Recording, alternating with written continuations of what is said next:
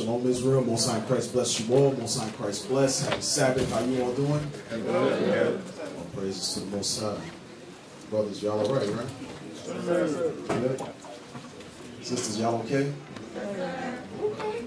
Blink twice if you understand. No, I'm good, sir.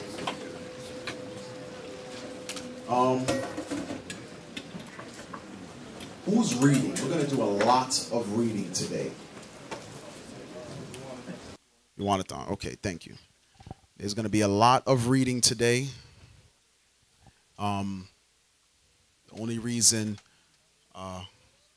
we're going to even do class, this is the only time we're able to address certain matters, is during that afternoon class. I know Deacon Malachi is going to bring out some real heavy stuff in Acts, but there's some issues that we always have to keep at the forefront of our minds in the congregations. Okay. Last week I was in Orlando dealing with some water, some holy water being sprinkled on people. And I was supposed to come to South Carolina a few weeks back, but been doing some traveling. All praises to the Most High. So let's open up the book of 1 Esdras chapter 3 verse 1. Again, we're going to do a lot of reading. A lot of reading. You're definitely going to get your 4 chapters in today. Can I get an amen? Ah, boy. We're going to start at verse 1 to verse 12. 1 Esdras chapter 3, verse 1.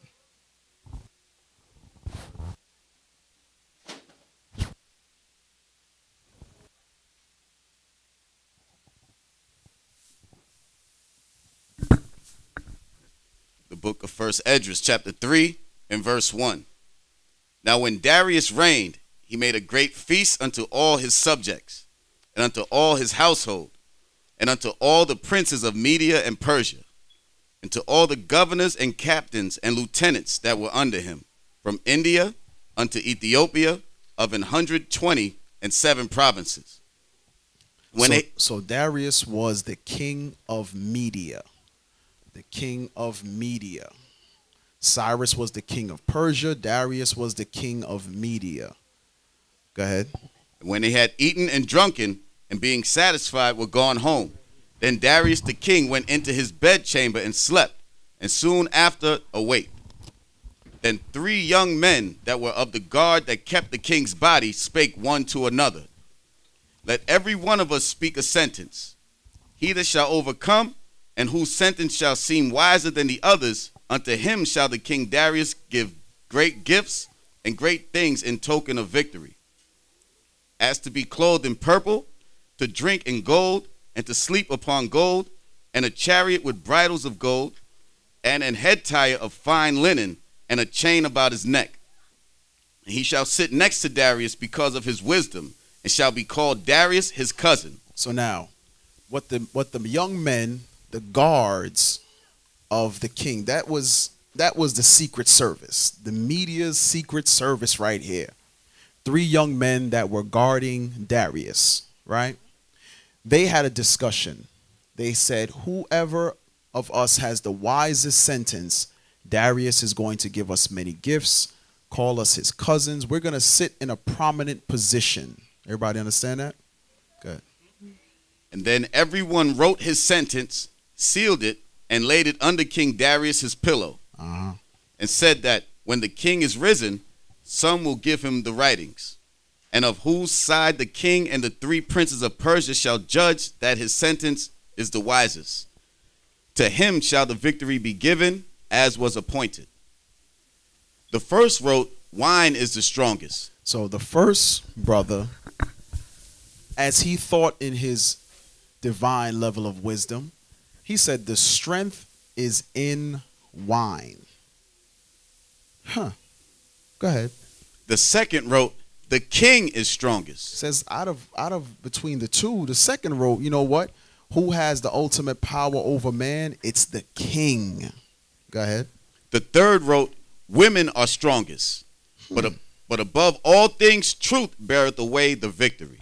So it says, the third says, women are the strongest. But read that bottom part again. But above all things, truth beareth away the victory. It says, but of all the things that we listed, the truth is going to prevail. The truth is going to lead the way. And one of these three is the truth. Make sense so far? Continue to read. Now when the king was risen up, they took their writings and delivered them unto him, and so he read them. And sending forth, he called all the princes of Persia and Media, and the governors, and the captains, and the lieutenants, and the chief officers, and sat them down in a royal seat of judgment, and the writings were read before them. So all of these prominent men of status, princes, governors, captains, men of renown in the media captivity, in the media government, in the media kingdom, right? They all came together and they sat in the judgment seat, in the sense of to judge matters between who? Those three men, their writings. He called them together. Listen, I want all you wise and prominent men to hear these guys' writings. And I want you to judge which is the wisest of them all. Go ahead. And he said, call the young men, and they shall declare their own sentences. So they were called and came in.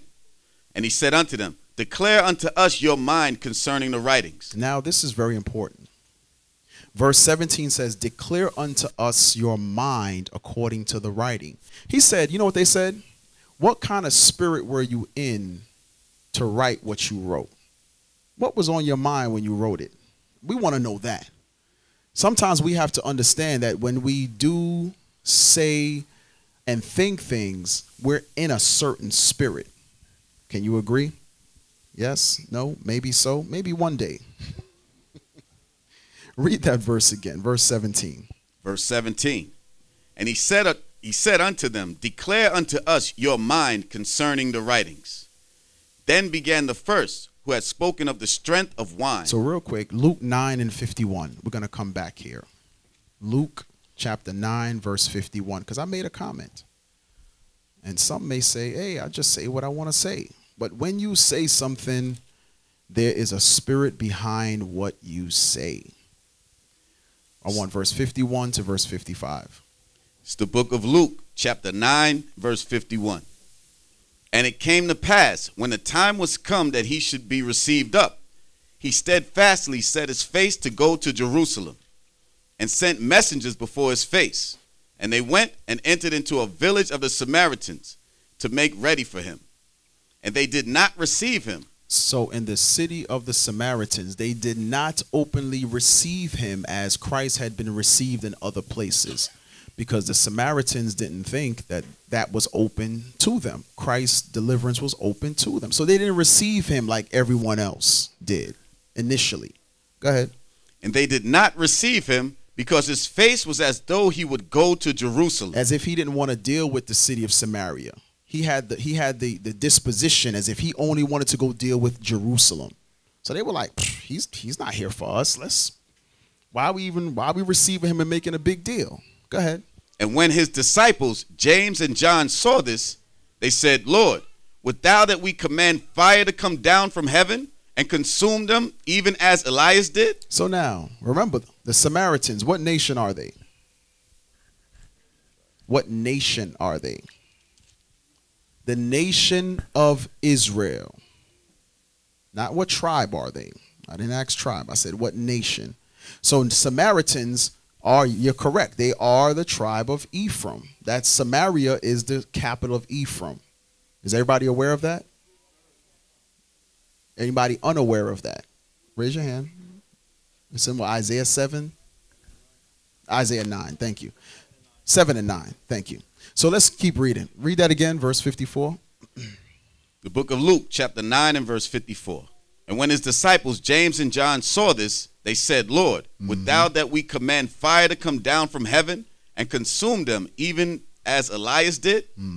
But he turned and rebuked them and said, ye know not what manner of spirit ye are of. So why did Christ say that? Because of what was said. Y'all understand that? Sometimes we say things not knowing what type of spirit we're in. We have to know what spirit is behind you, pushing whatever agenda you are verbalizing. Does everybody understand that? You have to know if what you're saying is of God or of Satan. That's how that's the easiest way to sum it up. Is what I'm going to say or what I said, is it of God or is it of Satan? You have to know what manner of spirit you're in, because guess what? Why did Christ rebuke them? They wanted to kill their own people. You see the point? Christ's like, listen, no, you ain't in the right spirit. So he rebuked them. The same way our people here won't let little discrepancies, little odds you may have against each other roll off your back. We make it a big issue, right? But in the world, when you playing dozens with your folks on the block, when Big Mama come by talking about you, talking about your old big waterhead. Oh, Mama never called y'all a big waterhead. You see what I'm saying? Call you meathead, whatever the case may be. You just let that roll off your back. I dare someone in this truth to say that to you. Oh, you're going to call for hellfire and brimstone. We got it all backwards. We have it all backwards. Read that bottom part again. But he turned and rebuked them and said, ye know not what manner of spirit ye are of. So you don't know what kind of manner of spirit you're in. So here's what you have to do. Give me that in Corinthians 13 and 5.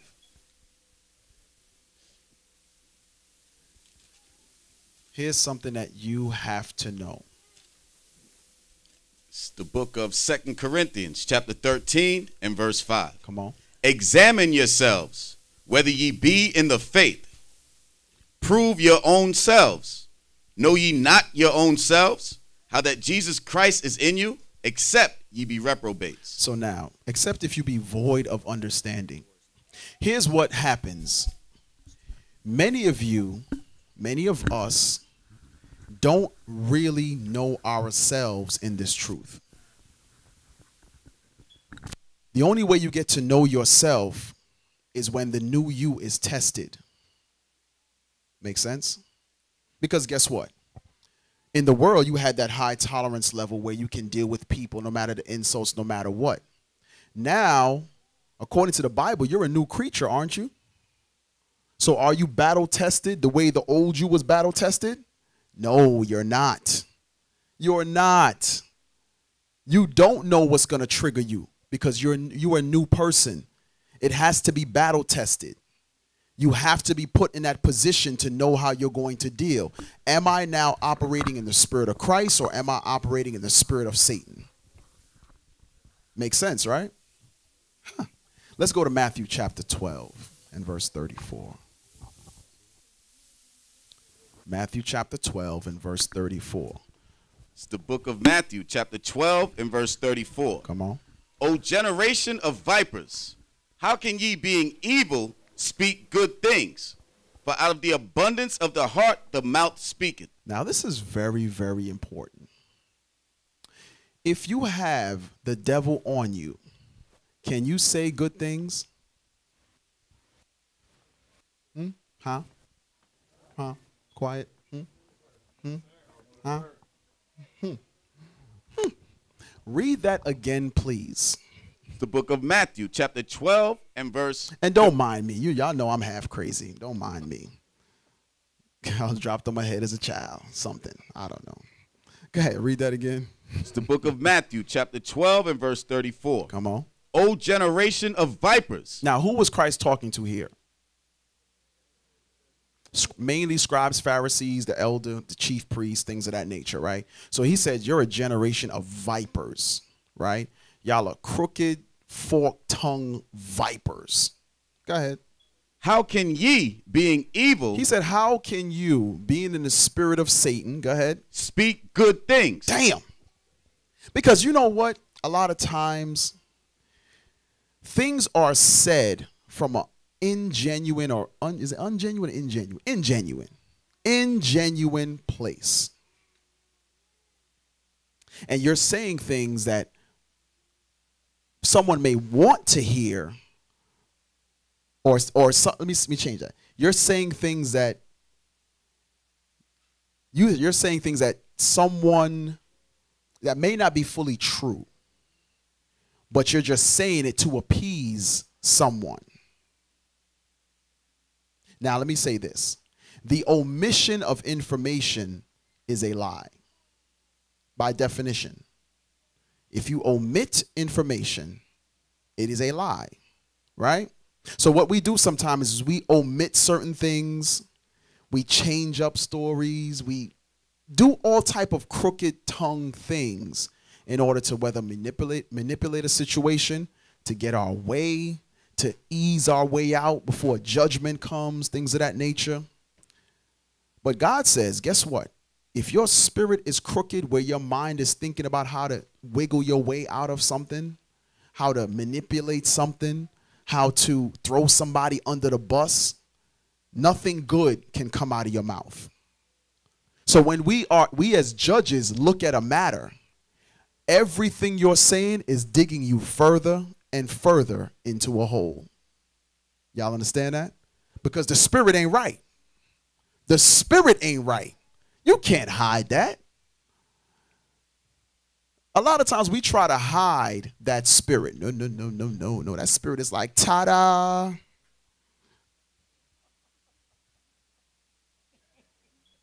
Like, what's that, Mantan? Sambo? Ta-da. But your mouth is saying, no, I'm good. I'm keeping the laws of God. I'm great. But the spirit is like, and we see it. Please read that again. It's the book of Matthew, chapter 12, verse 34.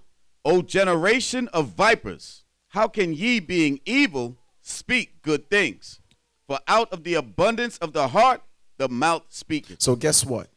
Brothers, if you have hatred for a brother, your mouth is going to tell how you feel.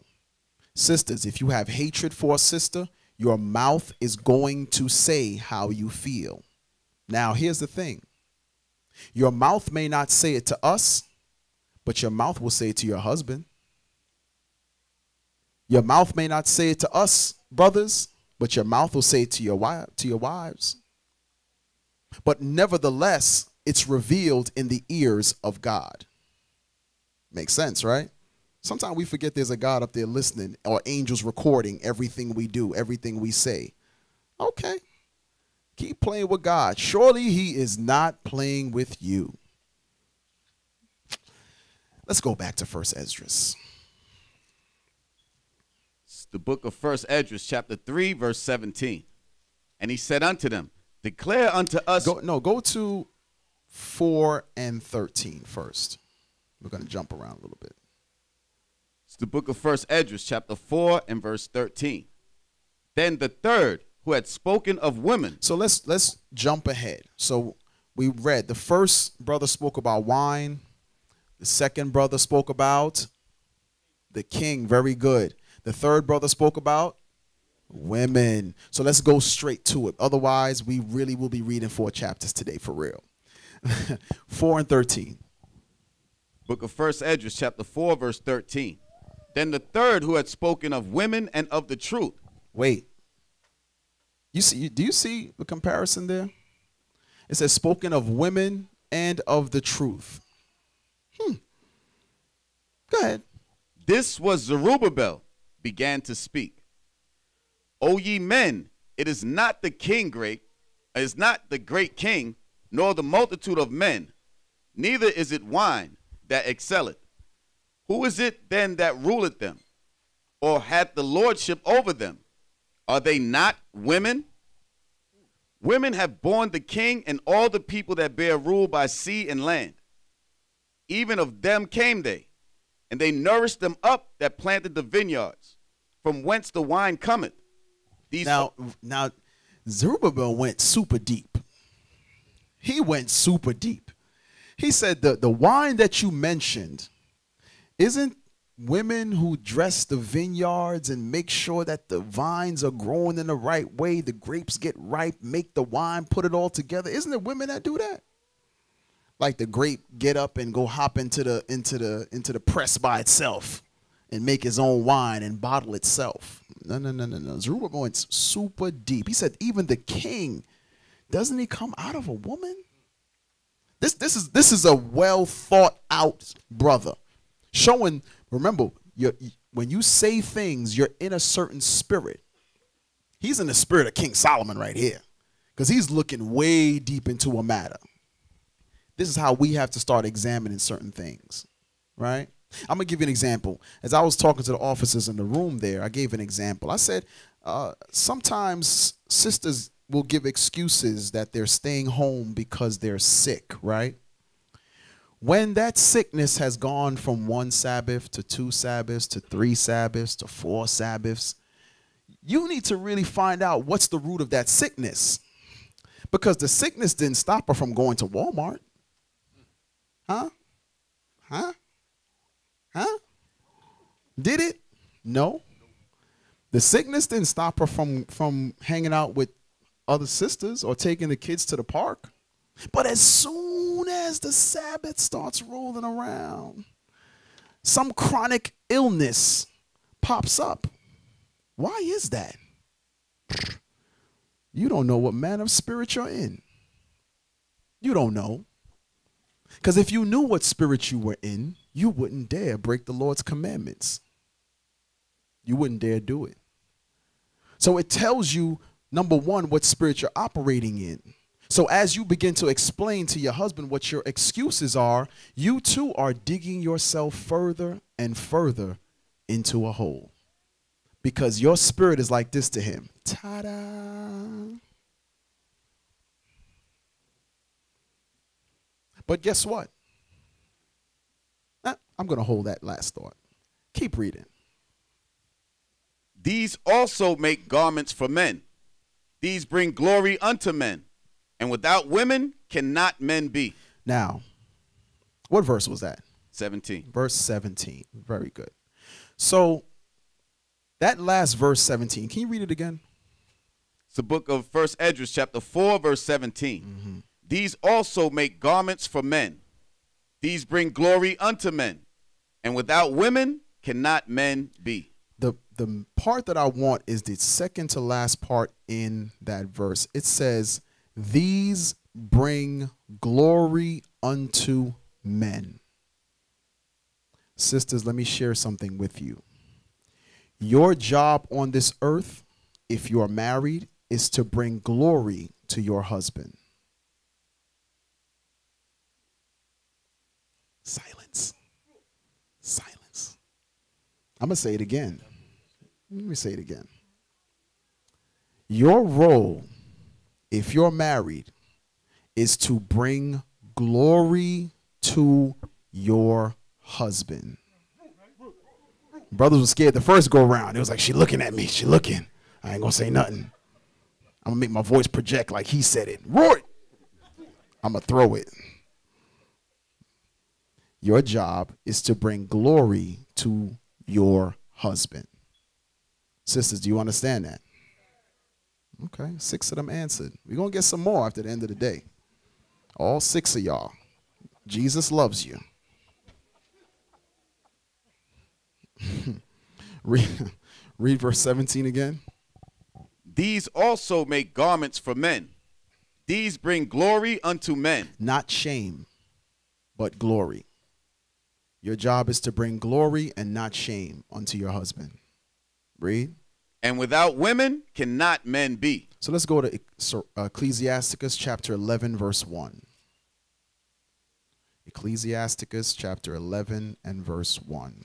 So your job is to bring glory and honor to your Lord.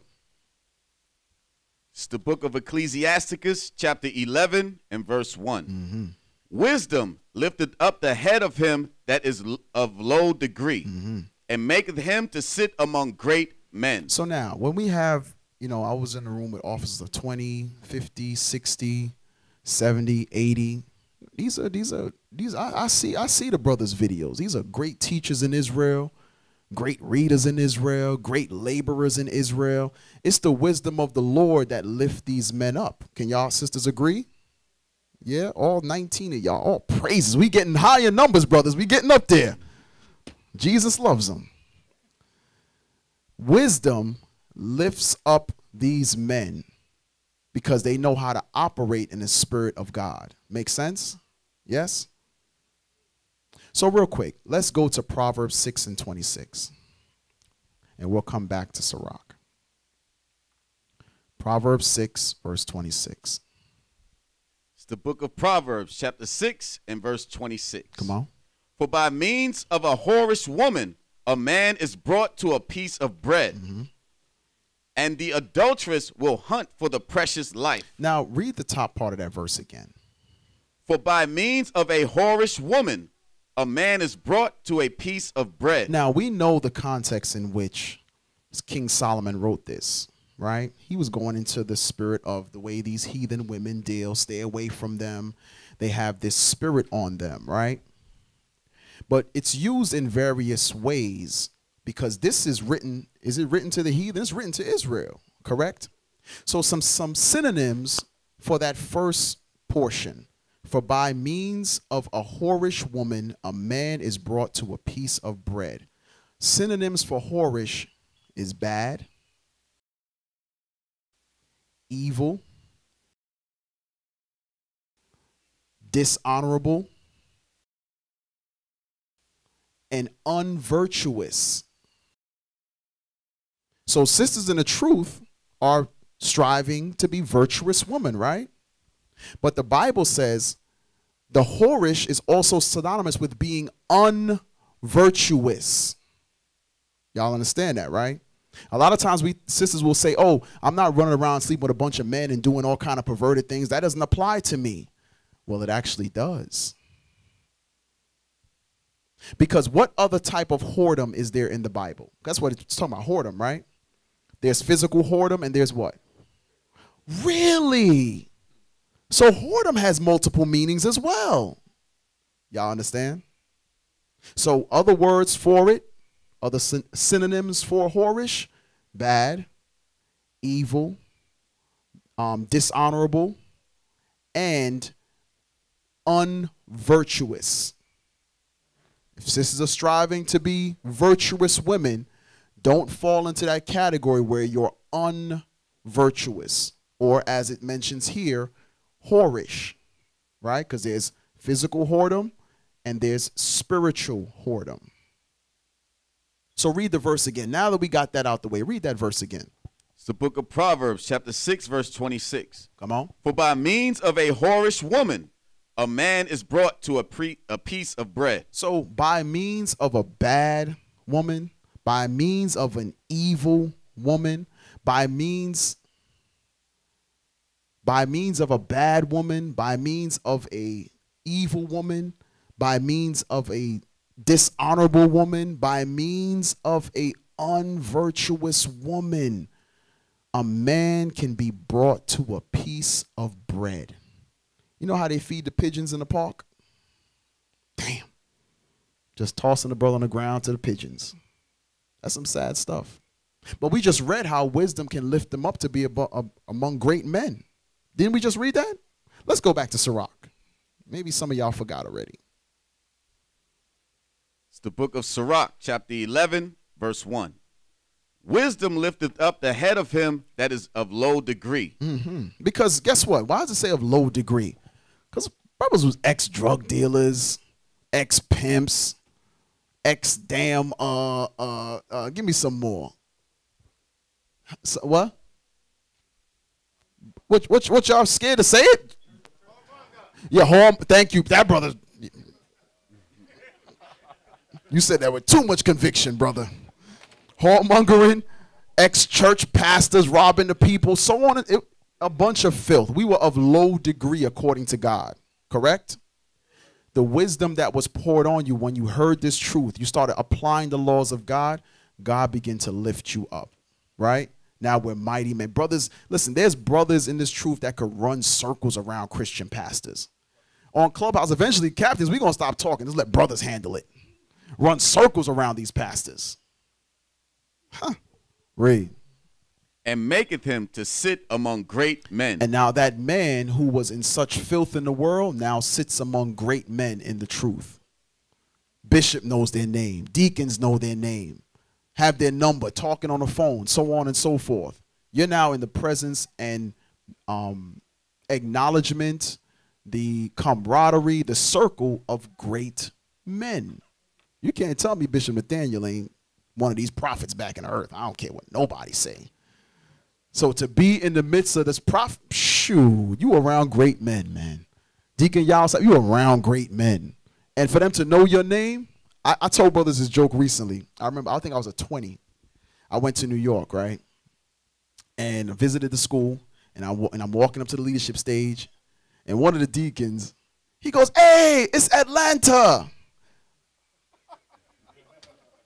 Yes, he knew what state I was from, what city I was from. It don't take much to make me happy. But you know, the back of my mind, like, he don't know my name. It's all right. Jesus, take the wheel. It's okay. It's okay. I ain't doing nothing. I'm nobody. But I was actually excited. He knew where I was from. I was like, oh, praises. That's a start. So it went from, hey, who's this brother, to the city, to point where I'm a captain, so on and so forth. So over time, you get to build relationships with these great men. And you should be honored by that. You should really, really be honored by that, because these men are the prophets back in the earth today, without a doubt. I was in Christian church. I ain't learned a damn thing. So you got to know there's a difference among these men that are holding the Bible. The pastors hold the Bible, but they can't tell you anything about the Bible. Y'all understand that? So that's an honor. So now jump to verse 6, though. The book of Sirach, chapter 11, verse 6. Many mighty men have been greatly disgraced. Damn. We just read that in Proverbs chapter 6. Proverbs chapter 6 said that by means of a whorish woman, a man is brought to a piece of bread. So that same mighty man that was lifted up in Sirach 11, verse 1, when you get to verse 6, it says, many have been greatly disgraced. Go ahead. And the honorable delivered into other men's hands. And the honorable go into captivity, go into worshiping other gods, go off. That's what happens. Men who had honor go off. Huh. Let's go back to 1 Ezra, chapter 4, and it's verse 18. It's the book of 1 Ezra, chapter 4, verse 18. Yea, and if men have gathered together gold and silver and any other goodly thing, do they not love a woman which is comely in favor and beauty? And letting all those things go, do they not gape, and even with open mouth fix their eyes fast on her? And have not all men more desire unto her than unto silver or gold, or any goodly thing whatsoever? This is very important. The verse says, a man will, what they call it, jaw dropping, will drop his jaw to gape at a woman. Like, wow, she's beautiful. And it says to the point where that man will actually forget his plight for riches in order to pursue that woman that his jaw dropped. You got to wonder. I always have these questions. Let's say in this celebrity world, right? Why do these men keep all dealing with the same woman? She go from one celebrity to another celebrity to another celebrity to another celebrity. And you're like, what is going on? Now, she's a beautiful sister, right? But I filter it through the scriptures. It makes the scriptures true. These men are millionaires, billionaires even, and they always jumping on somebody's sloppy seconds. Why? Because of what it just said. He'll forget his position, his prominence, his riches, because he wants her more than he wants his money. Huh. Go ahead. Verse 20. A man leaveth his own father that brought him up, and his own country, and cleaveth unto his wife. He sticketh not to spend his life with his wife, and remembereth neither father, nor mother, nor country. By this also ye must know that women have dominion over you. So we're going to stop right there. We're going to stop right there. What I come to realize is there's something called suggestive questioning, where the answer is actually going to get someone, get their will done. Because let me give you an example of suggestive questioning. Don't you think we should do this? When it's really, your answer is not your answer. Because the suggestive questioning was, we should do this. And what men do is, you know what? We should go ahead and do such and such, like it was his idea. It was the suggestive questioning that your wife just posed to you. Brothers, don't fall for it. All right? Don't fall for it. The scripture says, read that line again in verse 22. By this also ye must know that women have dominion over you. You must know that women have that power. Don't be ignorant. Give me that again. We just read it in Corinthians 2:11. Don't be ignorant. If you brothers want to chime in, don't be scared. It's all right. Your wife ain't going to pop your tires in the parking lot. Don't worry about it. You'll be all right. The book of Hey, security, watch the car too. Go ahead. The book of 2 Corinthians chapter 2 verse 11. Read. Lest Satan should get an advantage of us, for we are not ignorant of his devices. Don't be ignorant if Satan can take your wife. Now, I don't mean take her away as far as out the truth, but can use her in order to use you. Does that make sense? I know some of you brothers, y'all looking strong and got big beards and stuff like, no, not me. Man, I've seen the mightiest men get turned to and fro like a rag doll by their wives, and not physically, spiritually. Spiritually, she's showing she has dominion over you. Spiritually. So I want to read that verse again, 22. The book of 1 Esdras chapter 4 verse 22. By this also ye must know that women have dominion over you.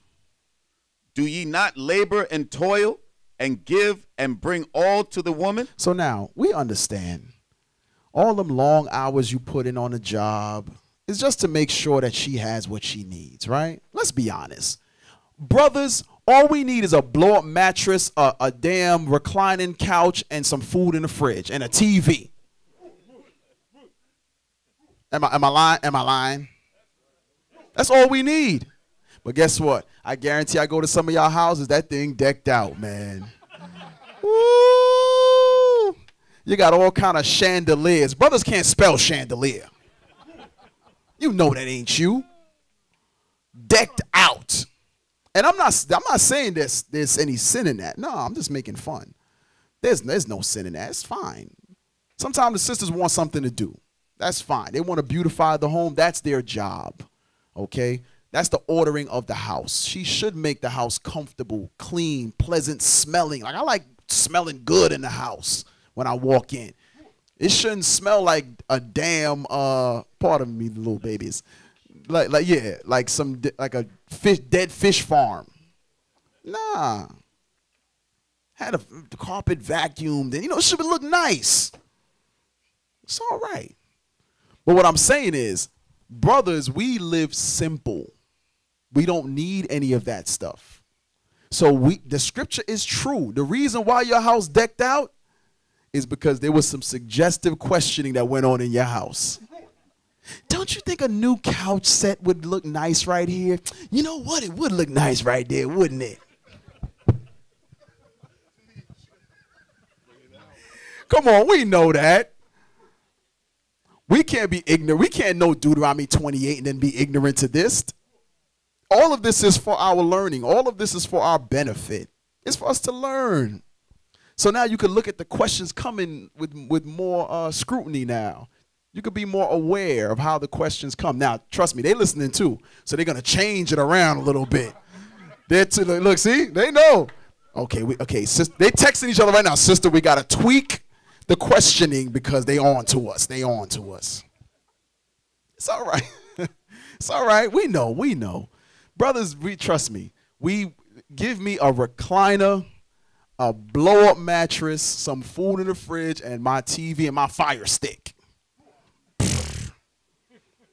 That's a man's dream, right? And some silence, some quiet.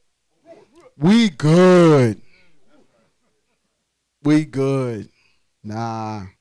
And every 2 years she want to change the furniture out because these colors don't go with the season. What in the hell? When the hell the couch got to change with the season? Now you paying $1,500 for a new couch every 2 years. Come on, man. I'm going somewhere else. Let me stop. Start at verse 23. Verse 23. Yea. Hey, can we turn on some air in here? It's getting hot. Or maybe it's the way his sister's staring at me. Let me get some air. I'm sweating up here. What the hell is this? The heat is on in the middle of the winter. Thank you. Go ahead, read. Sister's putting the pressure on me. I'm up here sweating. Sisters, look the other way. Look away. Go ahead. It's the book of 1 Esdras, chapter 4, verse 23. Come on. Yea, a man taketh his sword and goeth his way to rob and to steal, and sail upon the sea and upon rivers, and looketh upon a lion and goeth in the darkness. And when he has stolen, spoiled, and robbed, he bringeth it to his love. Wherefore a man loveth his wife better than father or mother. Yea, many there be that have run out of their wits for women, and become servants for their sakes. Now that is very, very heavy. Because we read up in verse 22 that by this also ye must know that women have dominion over you. Now I'm going to share something with you why the scripture says that. There are things that your wives know about you that no brother in this room knows about you. Even though we're together every week, every feast day, we talk on the phone. There are things that your wives know about you that you don't even want to get out. Y'all understand that? And just that little bit of information, along with your admiration for her as your wife, she's able to control you to a degree. Now, the furniture is one thing. That's one thing. That's not, there's no sin in that. As long as you ain't buying the furniture on the Sabbath. If she tell you to order this couch and it's a Sabbath, she got the devil on her. Make sense? Yes? No? Maybe so? Y'all do know that's evil. Okay, because y'all looked like you didn't know that. Like, oh, we can't buy Amazon on the Sabbath? No. But here, what we're reading in verse 26, it says, yea, many there be that run out of their wits for women and become servants for their sake. That is what we call a simp today. A simp. Meaning there's no extent you won't go to please that woman, to appease that woman. You know, like when the wife turns into like a fire-breathing dragon and just won't shut up, just won't stop. You're willing to now break the commandment in order for her to stop. What do I mean by that? You're willing to lie. You're willing to twist information, or you're willing to be more hateful towards her in order for her to stop. But the scripture says no railing for railing. So you're willing to break the commandments and be simple for her sake. Listen, let me tell you something. There's a reason why I brought up Amazon. That's the spirit. There's somebody in here that their wife was like, I know it's dark, but it was only been dark for 10 minutes. Just go ahead and order it. I wasn't even thinking about Amazon. There's a reason why that came up. Guess what? You are a simp. Everybody understand that? Okay. All right. Continue to read. So when it says, and become servants for their sakes, because a lot of times when we read the history about Ahab and Jezebel, Ahab was led by Jezebel. The things Jezebel did by killing the prophets, Ahab was fully aware of it. He was the king. How would that not be made known to him, that she was ordering the murder of the prophets? So you become servants to these women because of your admiration and because of sometimes what they have on you. Some of you are going to leave because you would rather leave than have what she has on you come out. It never fails. It never fails. So basically, I'm going to give you an example. I remember one time my wife says to me, she goes, you know what, my Lord, you know what, my Lord? I don't know what your fears are. I sat there, I looked at her, and you never will. That was the end of that discussion. Don't give a woman dominion over you. Guess what? If you scared of spiders, let you be the only one know you scared of spiders. Because when she get mad at you, she going to throw a plastic one on you in your sleep. And you going to piss the bed. And then she going to call you pissy pants going forward. You become a captain, now you Captain Pissy Pants. What the hell? Now we all wonder why she called you Pissy Pants. We don't know. Because you told her you scared of spiders. Ain't none of your damn business what I'm scared of. None of your business. Between me and God. You will never know. We've been married for over 20 years. She's still, and she told me this maybe like a year ago she said that. I don't know what your fears are. And you never will, woman. Never. Ever, ever. Never. Because that's a way of giving her dominion over you. I'm telling you, the more they have on you, that's how women are very calculated. Extremely calculated. To the point where I scratch my head oftentimes. Extremely calculated. So I'm not saying her asking you certain things is evil. But if the devil jump on her, whew, there's some things you don't want her to know. I'm gonna get graphic now. I'm gonna leave it alone. Go ahead. Many also have. Hey, some says it's gonna be a comfortable ride home. I'm telling y'all. You don't want to tell me anything. You gonna listen to him? Now I'm gonna turn to him. You want to listen to him? I know. Don't worry, y'all could call me tomorrow and tell me. Go ahead, Kev. Him said. Him downstairs. I just wanted to say what Cap is touching on was heavy because I read the story about Malcolm X this week. That his wife had something over him. And he had issues in the bedroom. So what she did was she went to, what was the name, Elijah, the one that was over them. She went and told him. And so what happened was Malcolm said, this may come out. And he said, it's going to hurt you and it's going to hurt me. But he still kept teaching. Right. And the matter of it, it ended up selling, or the letter that she wrote to him ended up selling for like $95,000 or something like that. I was just trying to touch on it. That's what it was. Oh, she had something over him. That's the point, Cap. Damn. That's heavy. That's heavy. All praise. Hey, I didn't even know that, man. I might be something like a prophet. I don't know. Maybe a little bit. Just give me a little bit, Lord. That's all I ask. Go ahead. Many also have perished, have erred. That's the point. Many have erred. So remember I mentioned the Amazon thing, whatever the case may be. Many have erred. Many have been in error for a woman. So you will misjudge matters in the congregation. You will mishandle things in the congregation. Because there's been brothers who have stolen before. You were in charge of finances, but you stole. Who do you think they stealing for? Themselves? It says we read earlier, it has robbed and toiled all to bring back to his love. Guess what? The one who knows you're stealing is the one you're laying in bed with. And she knows she's reaping those benefits. Y'all understand that, right? When a drug dealer sells all those drugs, buys the fancy cars, buys the jewelry, you think he's doing it because he's going to stay at home and look in the mirror at himself? He's doing it to attract the women. Am I right or wrong?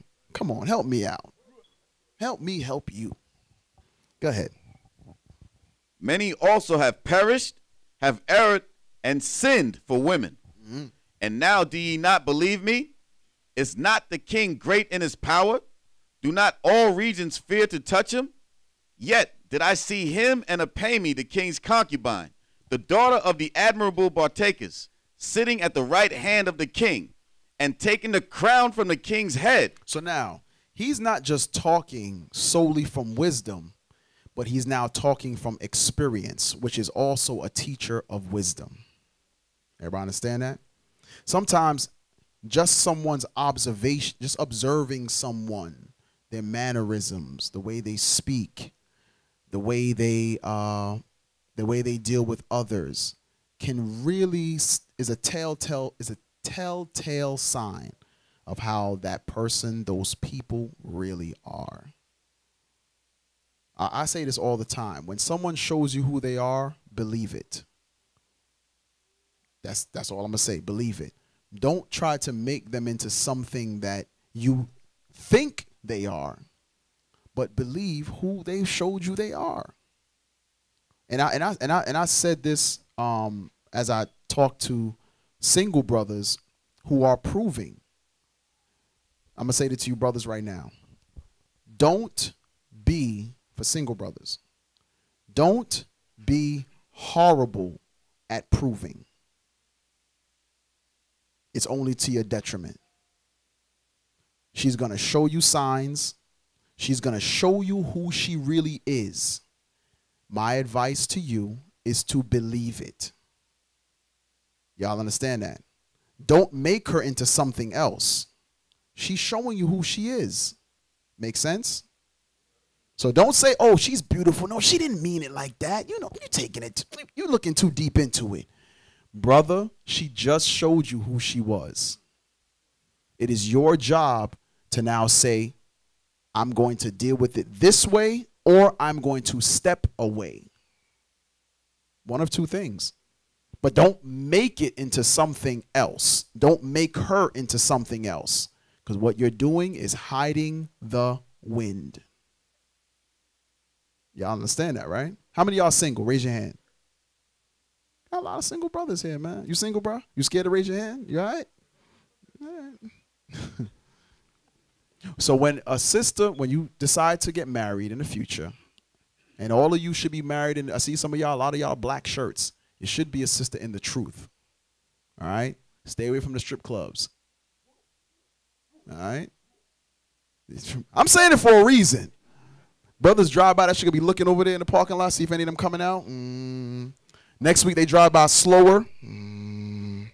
Next week they park.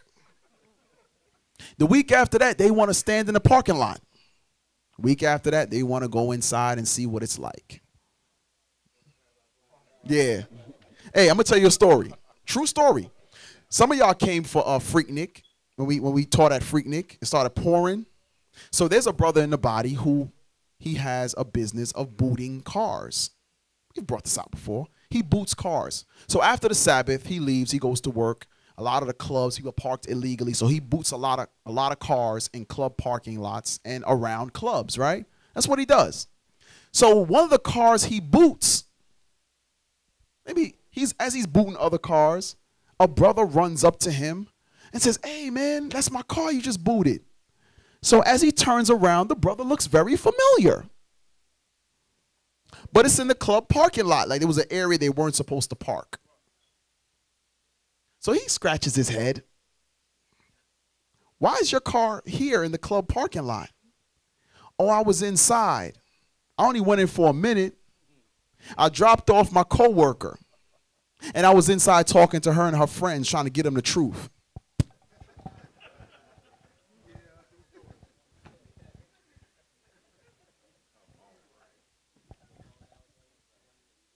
Asked me where was his fringes. Didn't have them on. So he said, hey, so where's your fringes, bro? Oh, I just moved and I just grabbed a shirt out the box. So wait a minute. Out of all the shirts you have with fringes on them, the one shirt you grab is the one without fringes, and you just so happen to be up in the club doing the Lord's work. So when I say these things, I'm not saying it just to say it. I'm saying it because it's true. These are things that actually have happened. So all I can do is warn brothers. All I can do is warn sisters, because these things really do happen. We know what we think. We think we're going to stay in the spirit 24 hours a day, 7 days a week. You're going to fall out the spirit sometimes. Yeah, I know it's hard to believe. Sometimes it's going to be your wife that pulls you out the spirit. How is that? Because now you're railing for railing. Again, now you're saying evil things. Now you kick her down the stairs. You came out the spirit. Y'all understand how easy that can happen? Okay. All right. Now don't look surprised now. Brothers looking at me like, no, I ain't never going to come out the spirit. Let me tell you something. There's a brother. I remember there's a brother who said that to Deacon Malachi. Deacon Malachi corrected him. He said, you know what? I'm going to be in the truth longer than you. And that's when Deacon was a captain at the time. He wasn't a deacon yet. And Deacon was like, okay, all praises to the Lord. He didn't make it a big deal. That brother was gone like 2 months later. So don't puff yourself up as if you can't come out the spirit. I'm telling you, because Satan really going to put you to the test. Say, oh, yeah, you missed a strong man. I got something for your ass. Job 2.0. And we'll see. We'll see if his brothers and sisters are strong as Job. Most likely not. Continue to read. What verse you in? Verse 30. Come on. And taking the crown from the king's head and setting it upon her own head. So now the history he's talking about is right here. Go ahead. She also struck the king with her left hand. Damn, she popped, whatever. And this is a king that can say, off with her head. Bring me 20 more women. Just like that. And they bring 20 more women. But he took it. Go ahead. And yet, for all this, the king gaped and gazed upon her with open mouth. If she gazed and laughed upon him, oh, I lost my spot. With open mouth. If she laughed upon him, he laughed also. But if she took any displeasure at him, the king was fain to flatter, that she might be reconciled to him again. So now, imagine this. The woman pokes fun at you for whatever reason. She's like, ah, look at your big old feet. Ah, and you like, ha, ha, ha, and you laughing with her. You simple as hell. You don't laugh at no daggone insults. You look crazy. Half crazy. Or full crazy. I don't know. Well, it depends on whatever order you make. Half or full. Don't be crazy. The insults, you deal with it. It ain't funny. Go ahead. O ye men, how can it be but women should be strong, seeing they do thus? Then the king and the princes looked one upon another. So he began to speak of the truth. O ye men, are not women strong? So now, you know what this kind of tells me?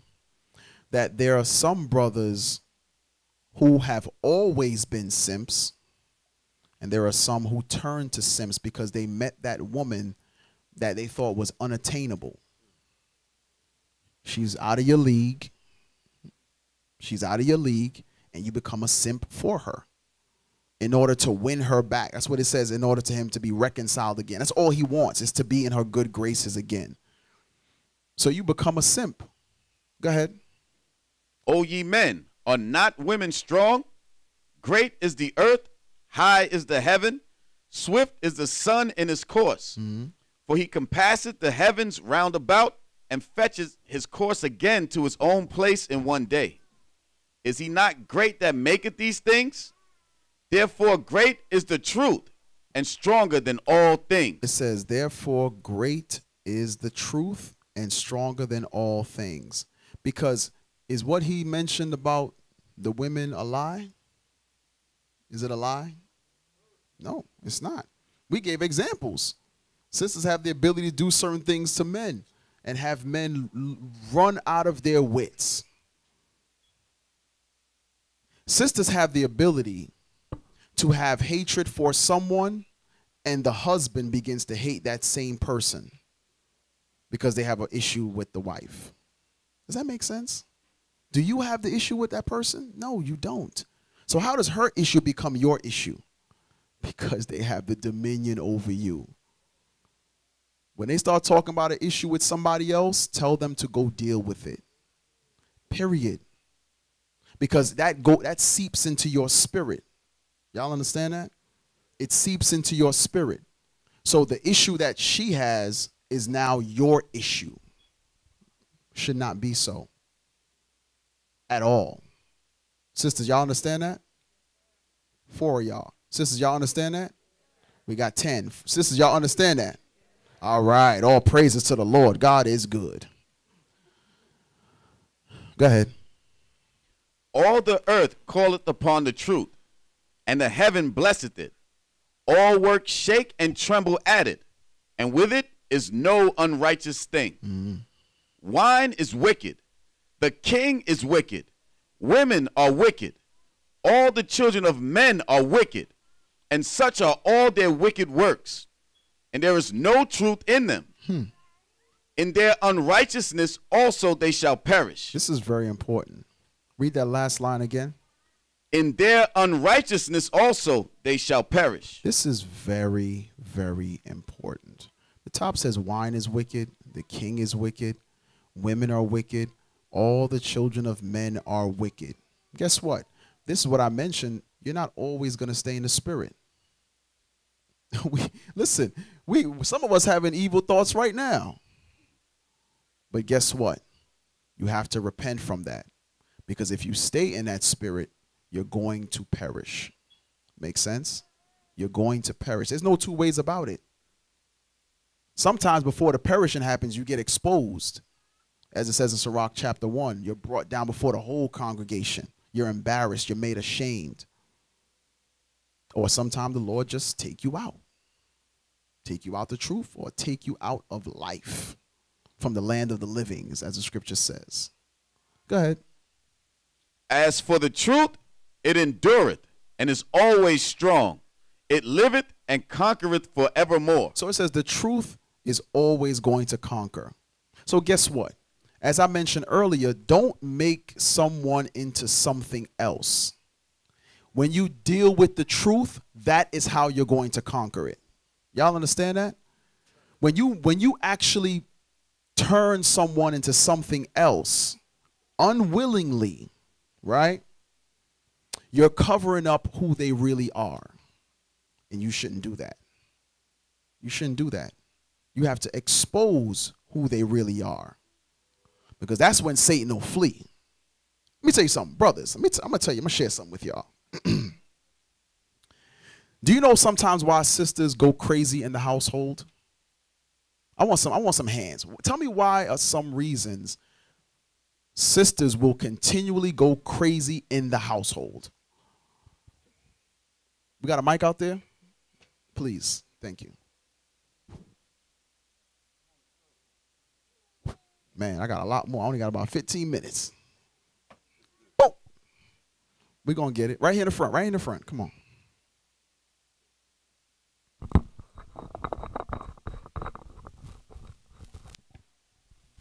Shalom. Low finances. Shalom. Low finances. That's one reason. Now, I mentioned they continually are going off in the house. Continually. Are his finances always low? Nah, no.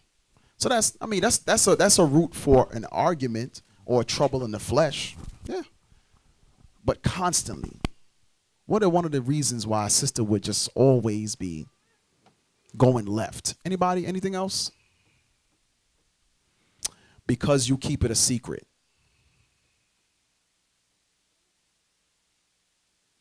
You won't tell anybody. So they go crazy in the household because you hold it all in. Proverbs 27:16. I wasn't going to go there, but I quoted it earlier. It's the book of Proverbs, chapter 27 and verse 16. Whosoever hideth her, hideth the wind. Whosoever hides the fact or the truth about her is like hiding the wind. If you hide her, you're hiding the wind. Can you actually hide wind? No. That's when the fire-breathing dragon kicks down the door and is now being exposed in the congregation. Read that again.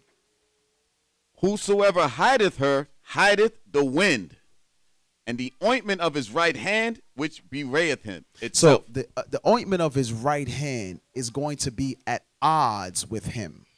It's going to be at odds with him. But remember what we read earlier. It's supposed to bring glory to him, right? The wife, the woman is supposed to bring glory to him, not bring shame, not to berayeth him. No.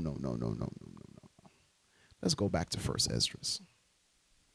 It's the book of 1 Esdras, chapter 4, verse 38. As for the truth, it endureth, and is always strong. It liveth and conquereth forevermore. With her there is no accepting of persons or rewards, but she doeth the things that are just, and refraineth from all unjust and wicked things. So now, brothers, it is your job to fulfill verse 39. Am I right or wrong? It is your job to fulfill verse 39. Read verse 39 again. With her there is no accepting of persons or rewards. You know how sisters get over on husbands sometimes? They give you a little bit of that thing. Ooh-wee. The brother forget all the evil because he got a little cookie and nookie. Got cookie and nookie. The brother forget all the evil. Brother say, whew, she made it all go away. No. You're taking a reward now. Y'all understand that? Now, that is due benevolence. It's something due to you. But sometimes sisters will hold that thing hostage and give it to you like a treat. Remember you used to get a wicked birthday gift? Act like it's a Purim gift. You get it once a year. And you're just happy. You come out in your drawers and cowboy boots. And just a giddy upping. Just happy. To do what? To forget that 364 other days it was denied. So now you're happy for that little bit of reward. You're able to forget all the evil. You better fulfill verse 39. Read it again. With her there is no accepting of persons or rewards, but she doeth the things that are just, and refraineth from all unjust and wicked things. Mm-hmm. And all men do well like of her works. So all men do well like of her works. Your job is to do well as it's describing in verse 38 and verse 39. The truth is going to conquer forevermore. If you want to have Satan leave your house, you both must be truthful. Don't make each other out into something that they're not. No, don't, because you're deceiving yourself. And Satan has a perfect place to dwell, because you got two liars and two make believers. Y'all making characters like it's damn what's that, 2K or Madden or something. Y'all making some stuff that's not there. What you see is what you get. But both of you should be working to not be evil towards each other, to not be railing for railing. Y'all understand that? Two brothers, no sisters understood that. Do y'all understand that? Yes, sir. All right. Help me, Lord. Read. Neither in her judgment is any unrighteousness. So neither in the judgment between you two should there be any unrighteousness. It shouldn't be dealing with a matter in order to get your way or to win your side. No, your job is to win one another over. And you're not going to do that by being deceitful. You're not going to do that by ignoring things as if it's not there. You're going to do it by being truthful in the Lord. Makes sense, right? Keep reading. And she is the strength, kingdom, power, and majesty of all ages. Damn. Of what? Of all ages. So you telling me young couples and older couples can benefit from this? Who would have thought? For all ages, all time, and all ages, literally, both young and old. So if you are a 21-year-old married couple or you are a 65-year-old couple, this is going to benefit you because it stands the test of time. The word of God is true. We're a bunch of liars. Go ahead. Blessed be the God of truth. And with that, he held his peace. What verse you at? Verse 41. 41. Go ahead. And with that, he held his peace. And all the people then shouted and said, Great is truth and mighty above all things. Then said the king unto him, Ask what thou wilt more than is appointed in the writing, and we will give it thee, because thou art found wisest, and thou shalt sit next me, and shalt be called my cousin. Then said he unto the king, Remember thy vow, which thou hast vowed to build Jerusalem, and in the day when thou camest to thy kingdom. Now, let me show y'all something. When you deal with truth, you're not a respective person. You're not easily taken by reward, right? You can keep your mind on your nation. Y'all understand that? When you deal in that manner, you can be nation-minded because Zerubbabel is being told he's going to get all these gifts and benefits as the king's cousin. He's going to sit in a prominent position now. He could say, man, I could have all those women I just described now. But he said, no, there's a greater mission. I have to help get my nation back on track. Everything that Darius promised, he reminded him on how to rebuild or give him the liberty. This is during the time of Ezra and Nehemiah. Give him the liberty to go back and rebuild the doors and walls in Jerusalem. He never forgot the mission. But you know what will happen with a lot of brothers? You'll argue so much. And sisters will make so many excuses about staying home on the Sabbath. The Sabbath will actually become grievous to you too. The Sabbath, because what? Because you argued all morning on the Sabbath. Now you don't feel like coming to the Sabbath either. No. You keeping the Sabbath of the Lord is helping to build our nation. Y'all understand that? That's helping to build our nation. So what it does is you have to be as Zerubbabel was. Though he has many gifts and benefits coming his way, though he has a prominent position, he says, you know what? I can't forget what the ultimate mission is. It's the rebuilding of the 12 tribes of Israel. So don't let a wife, don't let a father, a mother, anyone restrict you from building up your nation. Nobody. I don't care if she's in the bed next to you. Sister, same thing. I don't care if he's laying in the bed next to you. Don't ever forget the mission. Ever. Does everybody understand that? Yes, sir. Proverbs 14:1. Oh, keep reading, matter of fact. Keep reading first. Verse 45. Thou also hast vowed to build up the temple, which the Edomites burned when Judea was made desolate by the Chaldees. Right. Okay, now, Proverbs 14:1. It's the book of Proverbs, chapter 14 and verse 1. Every wise woman, Some wise women. every wise woman buildeth her house. So now, let me say this. Your house is a portion of the nation. Everybody understand that? Each household is a pin in the nation. You ever look at a map and you put a pinpoint? Every house, every one of your houses is a part of building that nation. So what does it say? A wise woman will what? Every wise woman buildeth her house. But the foolish plucketh it down with her hands. So that's just as I mentioned with the brothers. Some of us are going to be at that crossroad where the choice is going to be made. Am I going to be focused on my nation, or am I going to be focused on myself and only my household? Me, me, me, me, me. That's the choice that's going to be made, right? It's the same thing with sisters.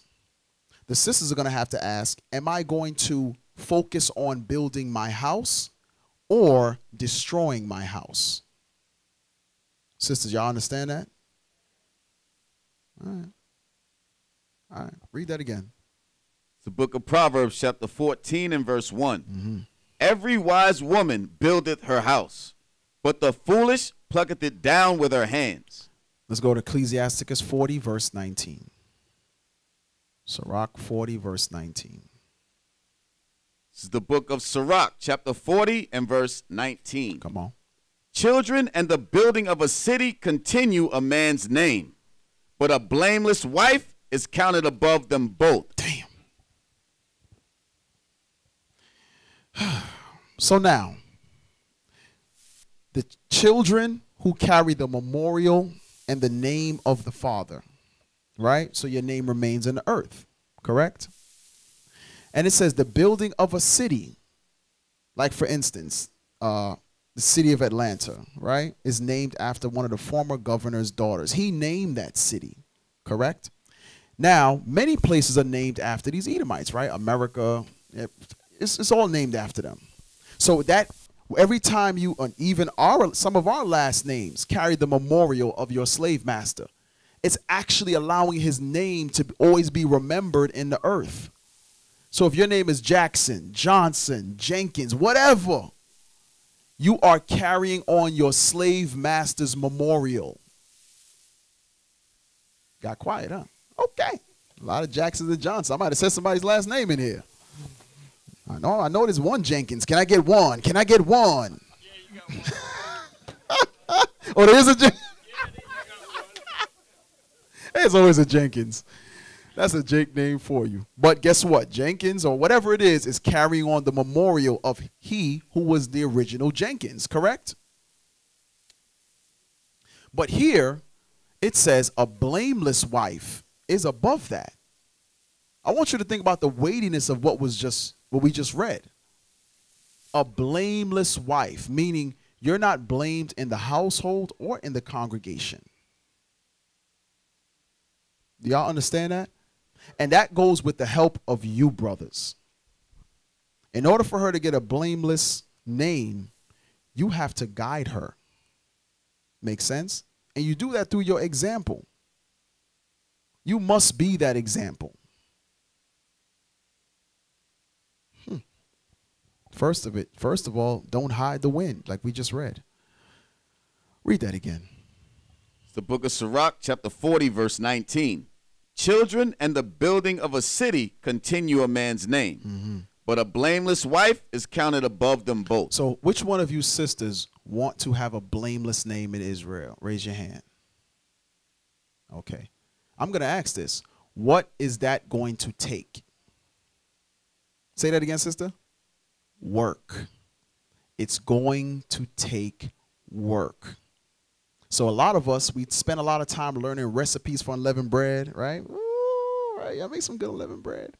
How about making head wraps, turning jeans to skirts? Y'all spend a ton of time learning how to do that stuff, correct? Yes? How about the time you put into being blameless? I guarantee that time is less. I guarantee it. Because we do a lot of outward adorning. We want to look the part. We don't spend enough time being the part. Like in a play, the costume get more accolades than the actual playwright and the actors who carry out the role. You have to put more time into your role than the outward adorning. You should be ready to wear the same dress every Sabbath with fringes on, just to keep the laws of God. But what we do, no, I got to go out and spend my next paycheck to buy all these outfits because I have to look the part. I have to be beautified. But I guarantee you don't spend that much time beautifying your inward self. We're backwards. We are far backwards. We're those same people who was the drug dealer who was beautifying my car, my jewelry to get the women. We're the same people. This time you're doing it with fringes. Get your inside right. Get your mind right. Get your spirit right. Be willing to wear the same outfit every week. Spend less time on beautifying the outside and spend more on the in.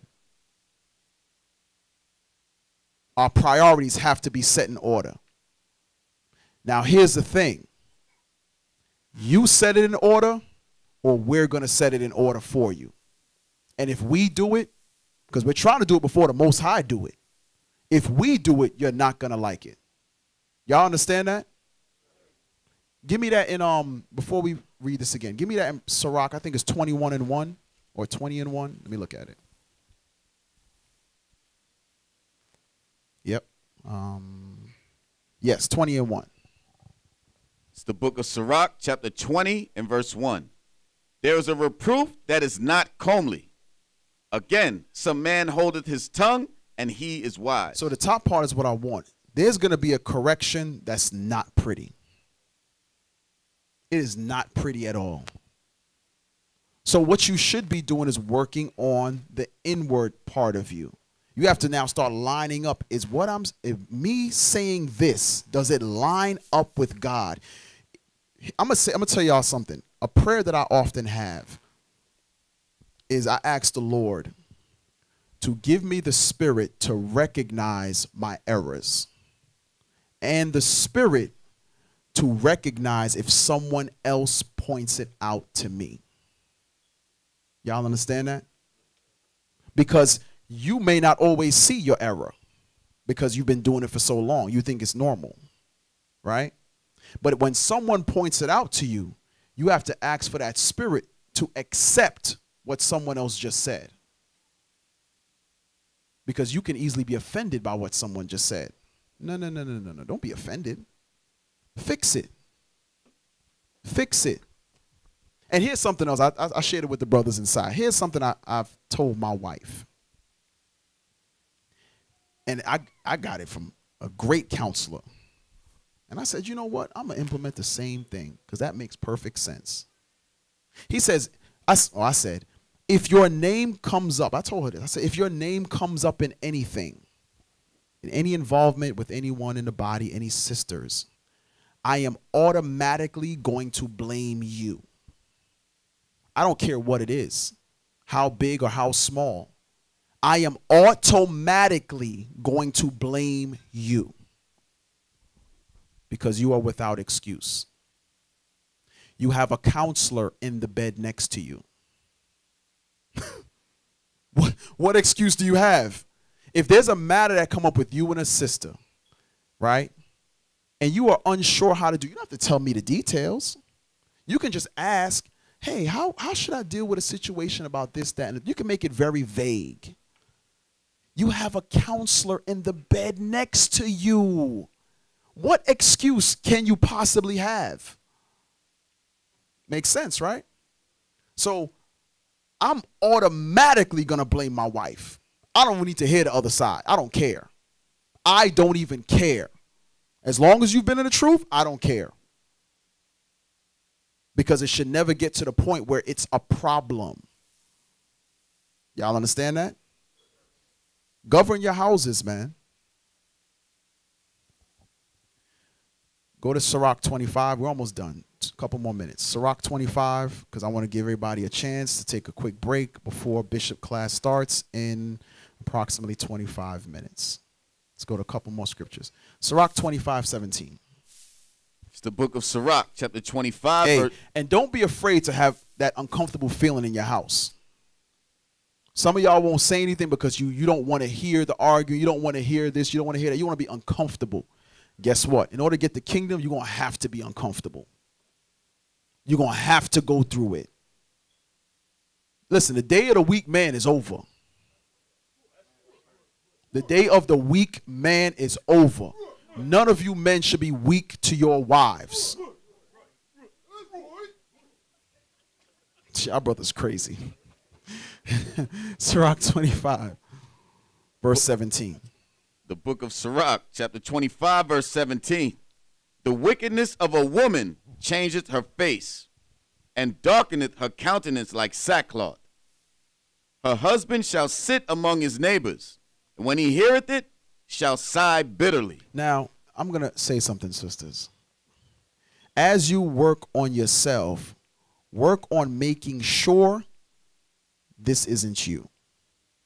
The same way the Lord gives us a blueprint on how we're to deal with one another, how we are to be, he also tells you or gives you an outline of what you should not be.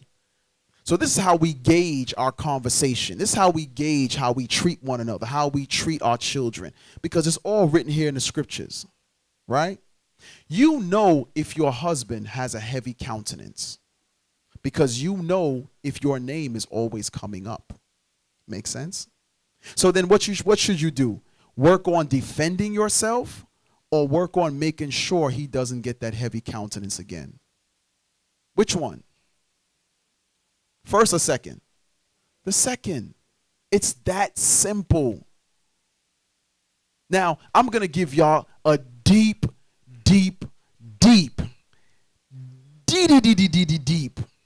bit of understanding right now.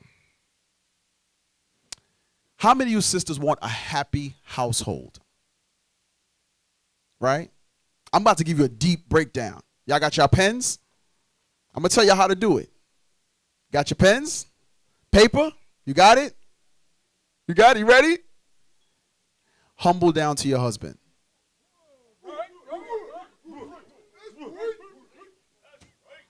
Oh, y'all thought y'all was going to get a long breakdown? 10 scriptures? No. If you want a peaceful and happy home, humble down to your husband. Brothers, am I right? Is there anything deeper than that? Pretty simple. Because that will bring peace into the house. When he tells you, hey, do this, do that, and the third, okay. Yes, my Lord. Whichever it is, just do it. It's that simple. Because the minute you say, but, I thought that his whole spirit is going to change now. Am I correct or am I right? It's that simple. So is the camera's on? I'm going to give it again in case y'all missed it. Here's a deep breakdown. Sisters, if you want to have a happy, healthy home and marriage, humble down to your husband. That's it. And I'm going to end it there. With that, shalom. We used to scream black power while Heron was pushed. But at the end of the day, nothing's in vain. Iuic has been given a vision. The tents of Judah has risen. Many has attempted the mission. Minor murmuring, omitting, and missing the mark. Just reading that he had the flame of fire in his eyes gave us the spark. We on Paul's mission. We out on the road, purple and gold. From Mexico, Cuba, Haiti, Ghana, Sierra Leone. 144,000 boots banging, concrete crackling. These are how men repented at heart. The scriptures is proof. Iuic, we deliver the truth.